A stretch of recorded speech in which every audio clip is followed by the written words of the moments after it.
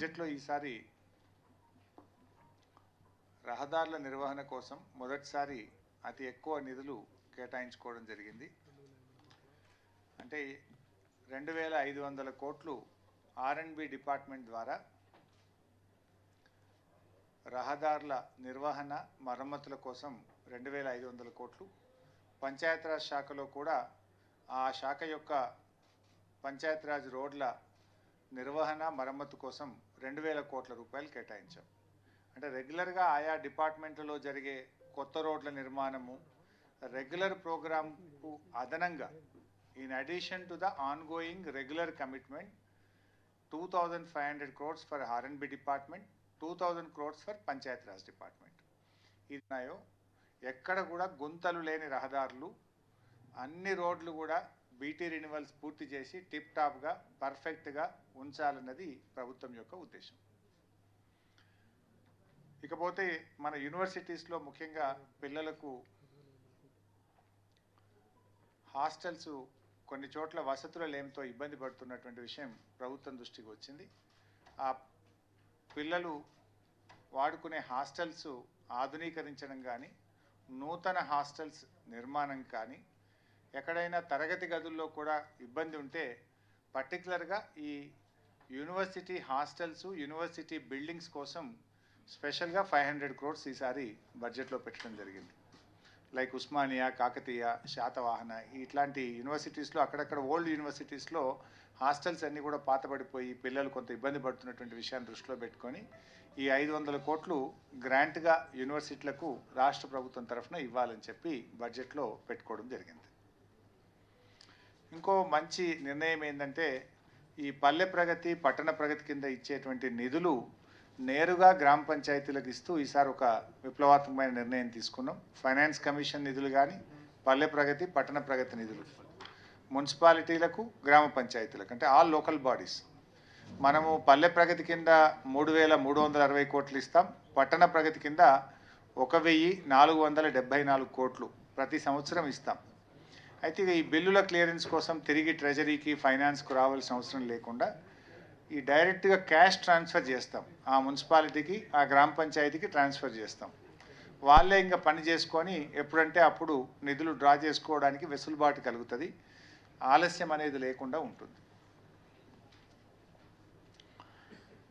తర్వాత ఈ రిక్రూట్మెంట్ చాలా వేగంగా జరుగుతుంది కదా. రాష్ట్ర ప్రభుత్వం తలపెట్టిన 80,000 మంది రిక్రూట్మెంట్కు సంబంధించి చాలా ఫాస్ట్గా ఈ రిక్రూట్మెంట్ జరుగుతూ ఉంది. సో ఇప్పటికే హెల్త్ డిపార్ట్మెంట్లో ఒక 950 మంది రిక్రూట్మెంట్ పూర్తయిపోయి ఉద్యోగాల్లో చేరారు.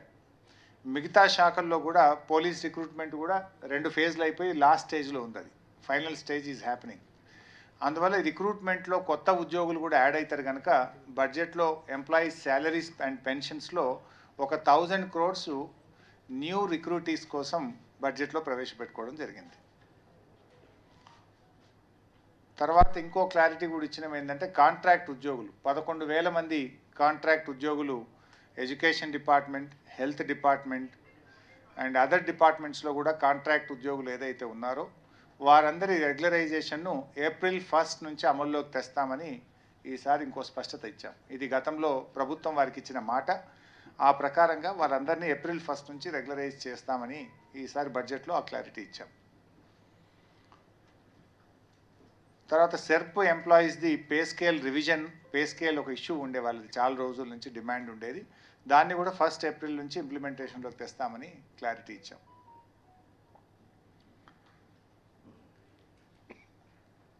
తర్వాత మీరందరూ ఈ హౌసింగ్ విషయంలో కొంత అస్పష్టత ఉన్నట్టు కొంతమంది జర్నలిస్ట్ మిత్రులు అడుగుతూ ఉంటారు నన్ను.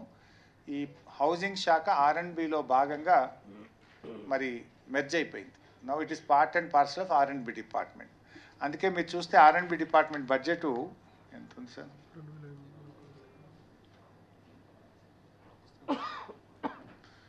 సో అందులో R&B శాఖ చూసి చెప్పండి. R&Bలో 12,000 కోట్ల రూపాయలు హౌసింగ్ కోసం, ప్రత్యేకంగా స్వంత స్థలాల్లో ఇల్లు కట్టడం కోసం ఈ హౌసింగ్లో హౌసింగ్ డిపార్ట్మెంట్ డబ్బులు R&B దాంట్లో శాఖలో భాగంగా వచ్చినాయి. అంటే మళ్ళీ మేము ఇప్పటికే చేపట్టిన డబుల్ బెడ్రూమ్ పథకం ఉంది కదా, అది సపరేట్. మళ్ళీ అది అవుట్ ఆఫ్ బడ్జెట్ హడ్కో నుంచి తీసుకొని చేస్తుంటాం. ఆన్గోయింగ్ హౌసింగ్ ప్రోగ్రామ్ ఏదైతే ఉందో అది అవుట్ ఆఫ్ బడ్జెట్ హడ్కో నుంచి డబ్బులు తీసుకుంటూ ఆ పనులు జరుగుతూనే ఉంటాయి. అవి ఆన్గోయింగ్ ఇప్పటికీ 2.5 లక్షలకు పైగా ఇండ్లు కొన్ని కంప్లీట్ అయినాయి, కొన్ని ఇవ్వడం జరిగింది, కొన్ని జరుగుతున్నాయి. That will go on. దానికి దీనికి సంబంధం లేదు. అది ఆఫ్ బడ్జెట్ నుంచి చేస్తున్నాం, బడ్జెటేతర నిధుల నుంచి చేస్తున్నాం. ఇదేమో స్వంత స్థలాల్లో ఇల్లు కట్టడానికి బడ్జెట్లో 12,000 కోట్ల రూపాయలు దీన్ని సపరేట్గా పెట్టినాం. అందుకే మీరు చూస్తే R&B డిపార్ట్మెంట్కి ఈసారి బడ్జెట్లో 2,160 కోట్లు ఉంది. సో 22,260 కోట్లలో ఇప్పుడు నేను 2 అంశాలు చెప్పిన. 12,000 కోట్లు హౌసింగ్ది చెప్పిన, 2,500 కోట్లు R&B BT రిన్యూవల్స్ సపరేట్ కొత్తగా పెట్టినాం ఫస్ట్ టైం. ఈ 2 కాక మిగతాది on going regular programme. So 2,500 crores BT renewals in R&B, 2,000 crores BT renewals in Panchayat Raj. That means the పల్లె రోడ్లు R&B రోడ్లు అన్నీ కూడా టిప్ టాప్ అయితే గుంతలు లేకుండా మంచి రోడ్ల నిర్మాణం జరుగుతుంది. దానికి ప్రాధాన్యత ఇచ్చినాం.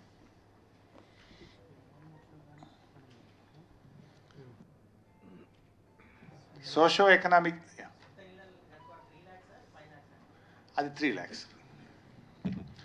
సోషో ఎకనామిక్ సర్వే గురించి మా స్పెషల్ సిఎస్ ఫైనాన్స్ రామకృష్ణారావు గారు ఇప్పుడు ఆ బుక్ రిలీజ్ చేసినాము. దాని గురించి వారు వివరిస్తారు ఒకసారి.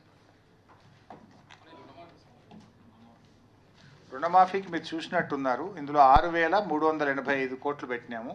ఇది 90,000 రూపాయల వరకు రుణమాఫీని పూర్తి చేయగలుగుతుంది.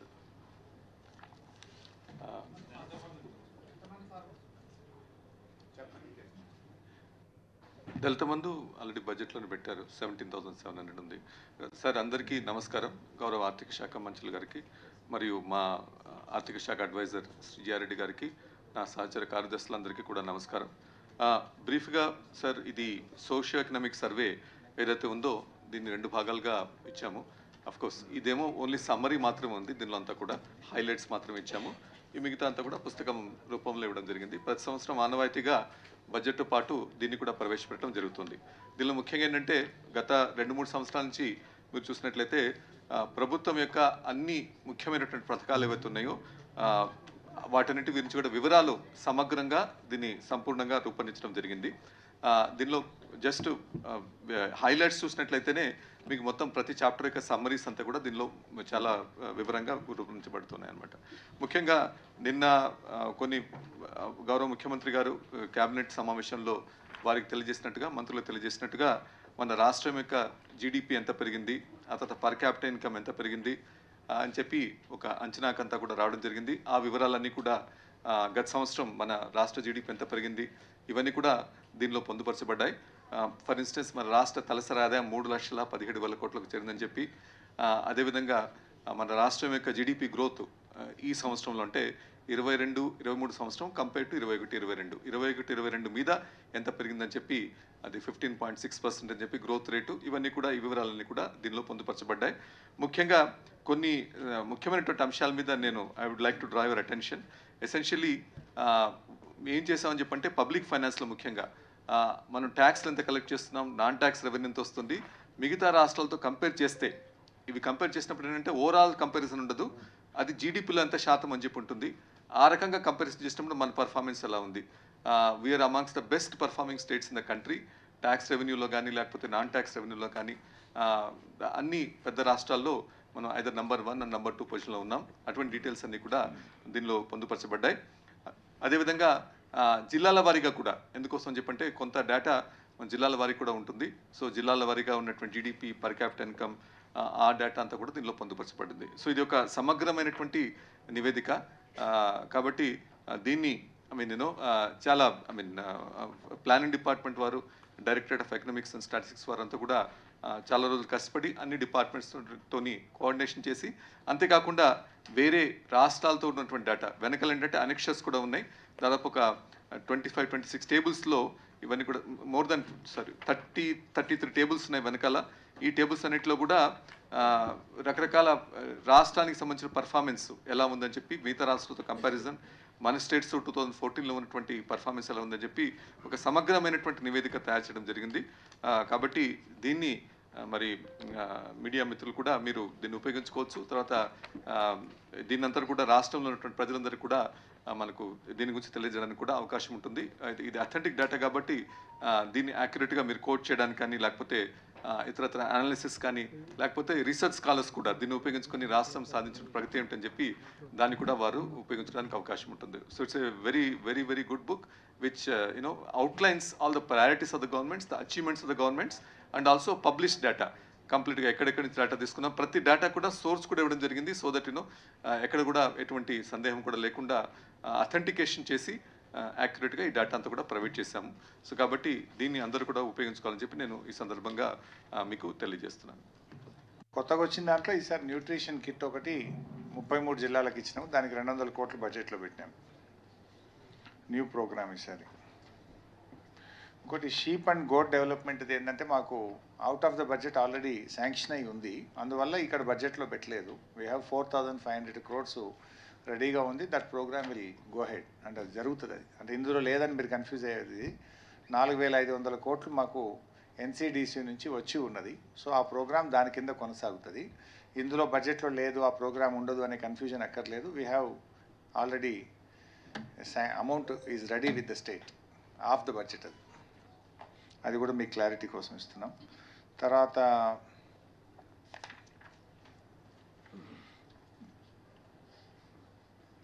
దీనికి బాగా పెరిగింది ఏది, మన కళ్యాణ్ లక్ష్మి షాదీ ముబారక్ కూడా పెంచాము ఈసారి బాగా. ఐ థింక్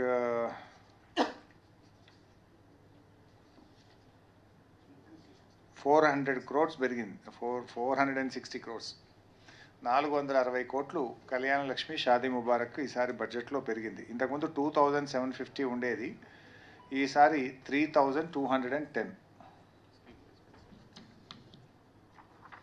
3,210 అంటే 250 ప్లస్ 210 460. 460 కోట్లు కళ్యాణ లక్ష్మి షాదీ ముబారక్ పెంచడం జరిగింది.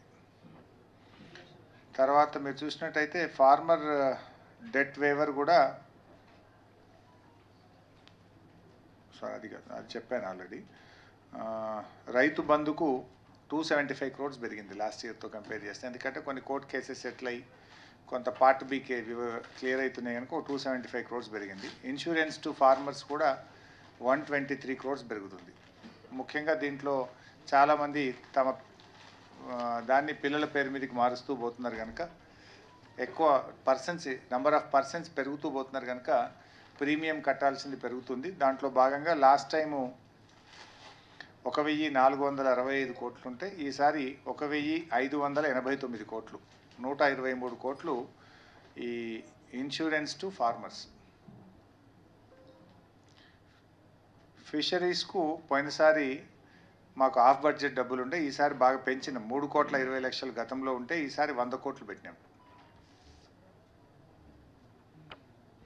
పవర్ సబ్సిడీ కూడా రైతులకు ఇచ్చే ఏదైతే ఉచిత కరెంట్ ఉందో గతంలో 10,500 కోట్లు ఇచ్చేది, ఈసారి 12,000 కోట్లు పెట్టినాం. 1,500 కోట్లు పవర్ సబ్సిడీ కూడా ఇవ్వడం జరిగింది.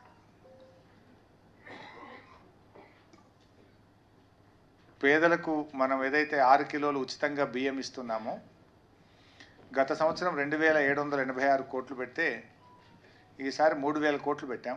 213 కోట్లు పెరిగింది. 213 crores ఏదైతే పేదలకు 6 కిలోలు ఉచితంగా బియ్యం ఇచ్చే ప్రోగ్రామ్.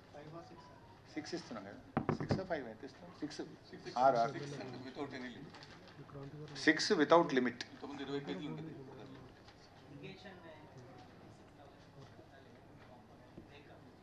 అది ఇరిగేషన్ పద్ధతి వచ్చినప్పుడు ఆ డిపార్ట్మెంట్ వాళ్ళు ఇస్తారు మీకు. తర్వాత ఫీజు రియంబర్స్మెంట్ కూడా ఈసారి పెంచాం బడ్జెట్లో. ఎక్కడ ఉంది అది? 4609 నుంచి ఐటమ్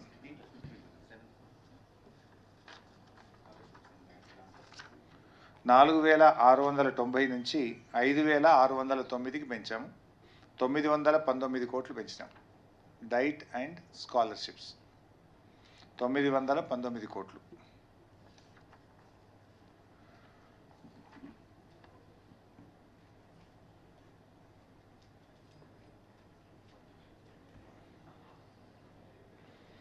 మున్సిపాలిటీల కోసం కూడా లాస్ట్ టైం డబ్బులు మనం TUFIDC నుంచి తీసుకున్నాం.